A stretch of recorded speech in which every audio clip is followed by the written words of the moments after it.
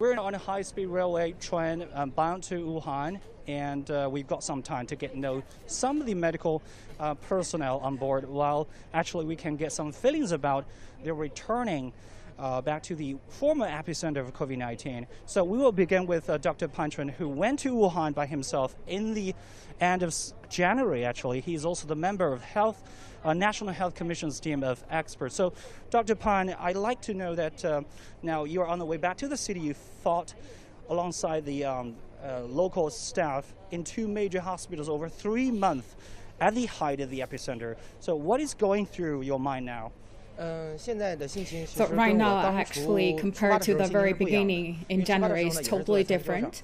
Actually, I also seem at the same places, but back then actually it's more with a mission in mind. But right now, look at I'm quite relaxing and cheerful with my family members to revisit Wuhan to see its full recovery.